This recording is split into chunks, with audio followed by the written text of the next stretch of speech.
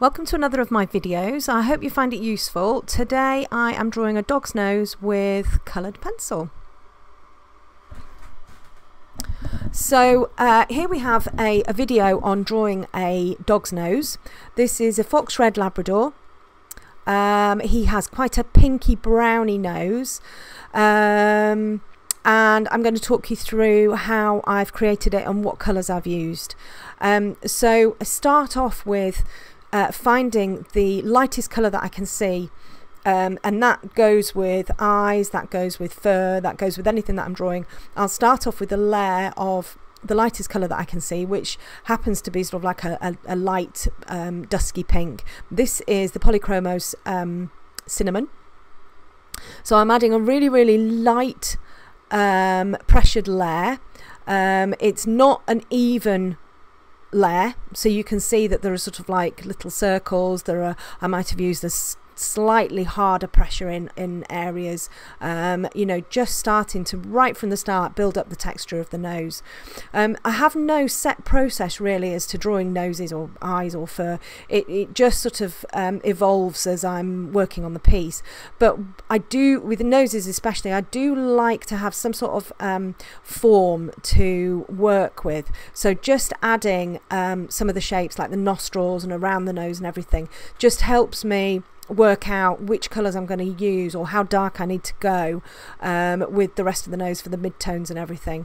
Adding the line down the middle of the nose, that helps me to work out shadows, highlights, the form of the nose. So obviously it's not flat straight across there, so I need to be adding, you know, dips and everything. And then we come into more of the mid-tone colour, and this is the Polychromos caput mortuum, which is a fabulous colour, especially for brown noses, to combine with like the dark indigos and the pinks and everything. And again, you can see that I'm adding this in with very light pressure. I've slowed the video down here, and I do apologise about my shaking drawing board. You can see I'm adding it in small circles, so we haven't got a smooth, beautifully blended, even layer of this colour.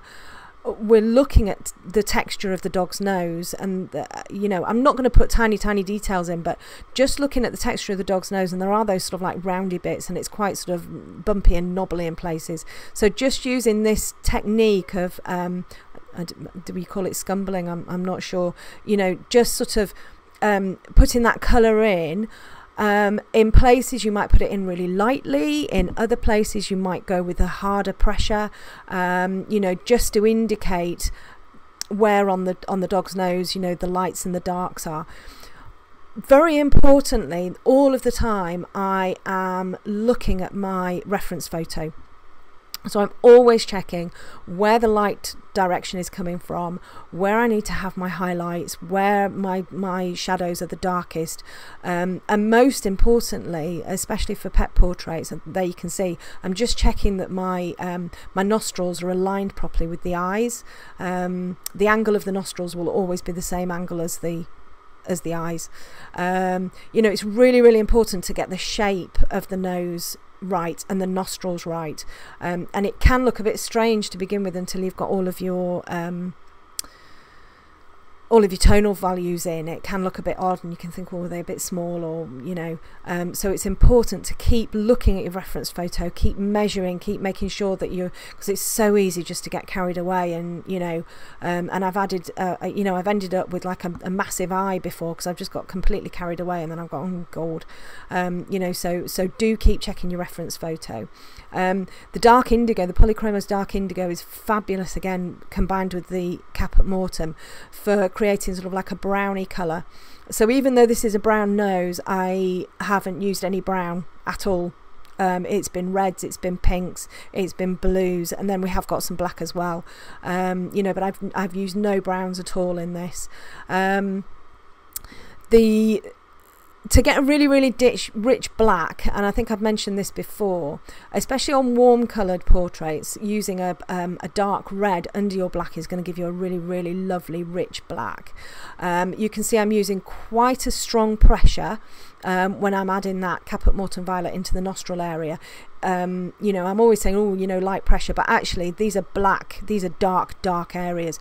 So, you know, yes, you can add hundreds of layers of light pressure if you want, or you can go in with like quite a dark, you know, a heavy pressure. And again with the black, you know, but you might start with a really hard pressure at the edge of the nose, and then just gradually lighten up as you come to sort of like here where I'm going there, just lighten up a little bit, so you've got that lovely gradual you know, graduated tint from sort of like the red to the black.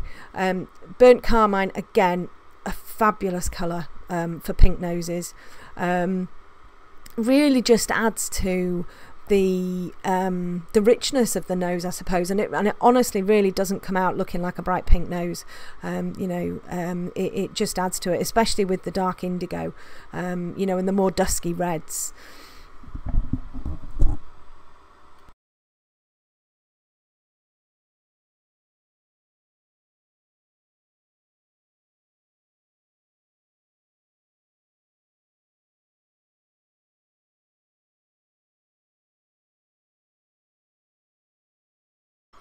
So here I am starting to add in a little bit more detail. I'm starting to strengthen those layers, you know, adding in the colour that I've added in previously, but building in the lights and the darks. And again, I mentioned about sculpting the nose, you know, really starting to make it look like it is sticking out of the page rather than it being flat.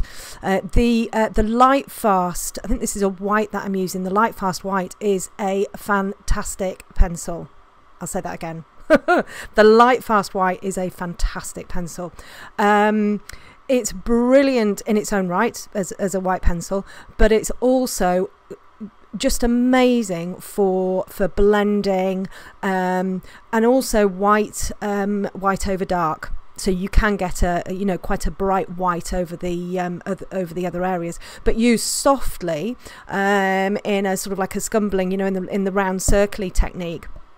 You can really start to blend your colours together, but not so that you get sort of like a pale colour, and it just really helps to kind of soften and smooth and blend. And I will use I do use a mixture. So here I've got the Polychromos white here, and I'll use a mixture of the different brands of pencils just as I see fit, just where I feel that their texture and the way that they lay down will work with what I'm using.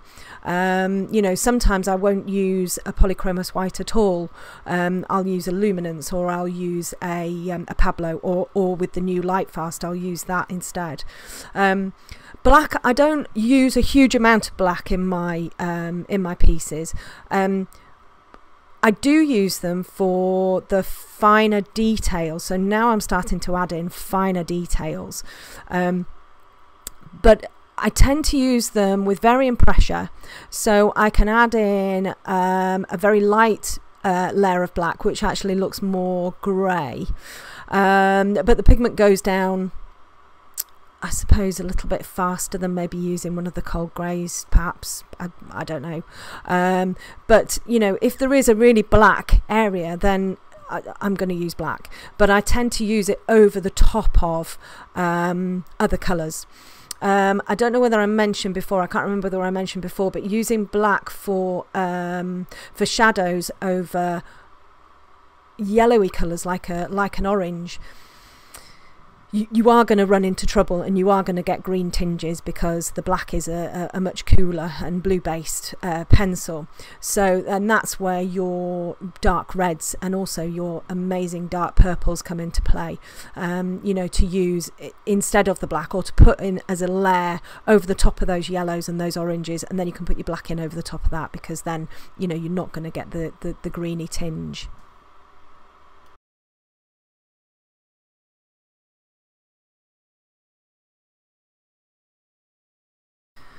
I always like to incorporate a few really bright colours into my pieces. So I'll use a really bright orange in my dog's eyes. I'll use, you know, a bright pink in black fur. It can look amazing. So just tiny touches, you know, just a very, very light wash of the bright pink that I used before.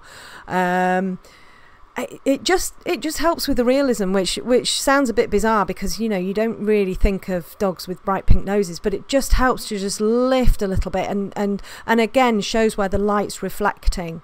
The pencil I'm using at the moment is a light grey Caran D'Ache Pablo pencil. And I would say that that is one of my stable pieces of kit. I always have that particular pencil out on my drawing board. It's very pale. It's a cold grey, but it's brilliant. If you've got something that's not quite white, that is the pencil to use. You know, it is fabulous. This is a slice tool. It's a ceramic knife, and actually I've videoed using it, but it didn't work particularly well.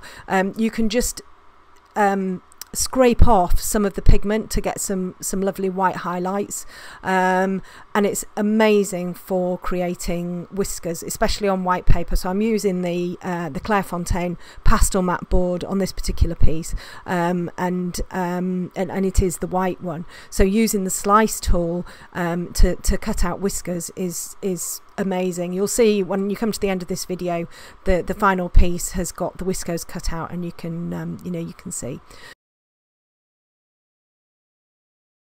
And this is the the famous Scotch magic tape. Just a brilliant piece of kit for use on white paper. It's fantastic. It's brilliant. You can use it on a later stage where you have lots of layers. You can use it straight from the roll, and it will really pick up a lot of the pigment. And I think what I've done here is I've actually stuck it on the back of my hand and taken some of the stickiness away, so it's not going to pick up masses of the pigment. But you can just, and this is just a stylus tool that I bought from Amazon. You can use a pencil on the top of it, you know, anything that's got sort of like a sharpish point. But you just put the tape onto the area where you want to lift off a little bit, and you draw over the top of it, and it will lift off. You can see where the pigment's starting to lift off on the tape. Again, this is, I've taken quite a lot of the stickiness off it, you know, just so it doesn't lift off too much of the pigment of the pencil. And then sort of final touches, I think this is a light flesh Polychromos, just in the areas where I've lifted off that pigment, just to kind of blend in, you know, and smooth off, and that's kind of your nose finished. I will add a list of the pencils that I've used in the description, and I'll put at the end a picture of the finished piece, and I hope you enjoyed my video.